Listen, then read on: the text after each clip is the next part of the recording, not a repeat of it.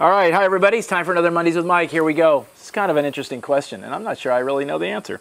Dear Mike, would you please speak to the difference between personal responsibility and blame? Yeah, personal responsibility is one of my biggest deals. I think people that can't own their own stuff, constantly blaming, if it wasn't for you, if you didn't do this, blah, blah, blah, that's blame. Blame is making it about other people. Blame also sometimes has attached to it a certain sense of shame. There's no sense in being ashamed. If I made a mistake, if I did something, if I could have done something better, the mature and intelligent person takes responsibility. I could have done it, you're right. I would have been smarter had I done that. Personal responsibility just means I personally am responsible for this. Blame tends to have an emotional sense of negativity and a sense of shame attached to it. Blame also tends to be external, so I blame you. My problem is somehow your problem. Well, that's just not true. All of us play a part in the circumstances we find ourselves in. Personal responsibility is more about me. Blame is more about casting it on you.